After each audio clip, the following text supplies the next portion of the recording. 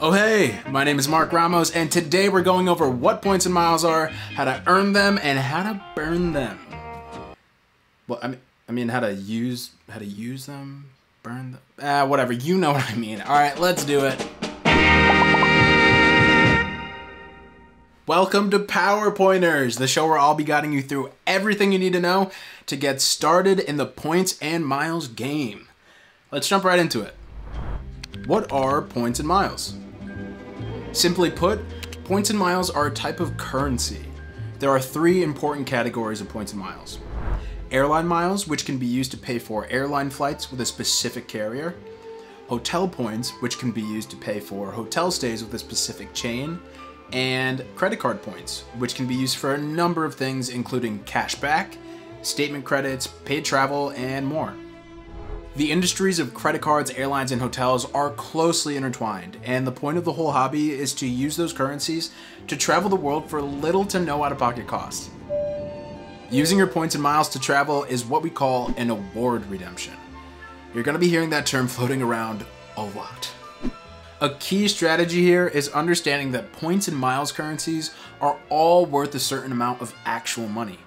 However, not all points and miles are created equal, and the value behind them varies depending on the program. For example, TPG currently values American Airlines miles at 1.4 cents per mile, while we value Delta Sky miles at 1.2 cents per mile. This means that generally speaking, your American miles will get you more value than your Delta miles when you're using them to book a flight. Cool, so we got that covered. Now, how do you earn points and miles? You earn points and miles anytime you sign up for an airline or hotel loyalty program and either book a flight with that airline or book a stay with that hotel chain. But the easiest way to earn them is by making purchases using a rewards credit card.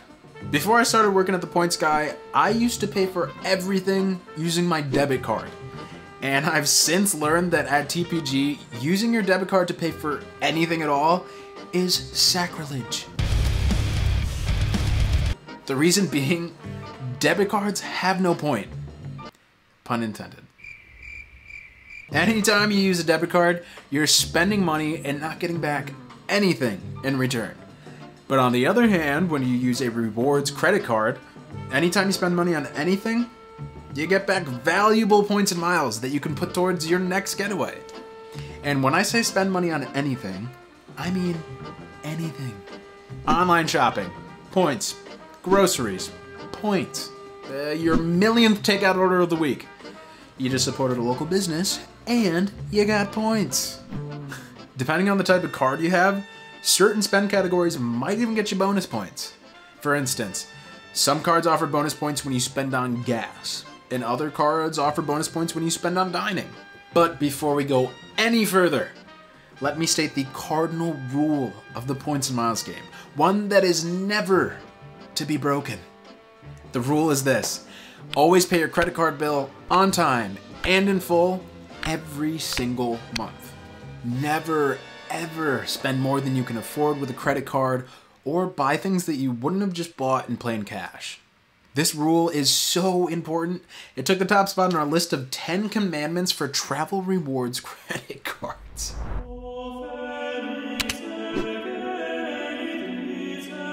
Okay. So you opened up a rewards credit card, you put some charges on it, you paid off your bill on time and in full, and now you racked up a whole bunch of points. Sweet. So how can you use those points to book a trip?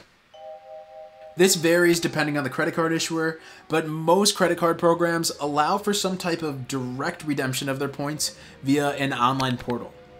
Generally speaking, through this portal, you would pay for your flights or your hotels using your points instead of paying with cash, which again is what we call an award redemption. The whole fun in the points and miles game is to keep cash in your pocket when booking a trip, or even better, using your points and miles for a flight or hotel room that you couldn't or wouldn't want to buy with cash. So you're often going to get the most bang for your buck if you use your points and miles on the price of your luxury flights and hotel stays, but at the end of the day, it all comes down to personal preference. There are exceptions to every rule, except the cardinal rule. Other than that, there are no right or wrong ways to play the points and miles game. What's really important here is making your travel goals a reality. So, what did we learn today? We learned that points and miles are a type of currency. You can earn points and miles when you fly, stay at a hotel, or make a purchase using a rewards credit card. You can use those points and miles to travel the world for little to no out-of-pocket cost. And most importantly, you should always pay your credit card bill on time and in full every single month. Alright folks, that does it for me, but if you like this video, throw us a little thumbs up, hit that subscribe button for more episodes of PowerPointers, and I'll see you later.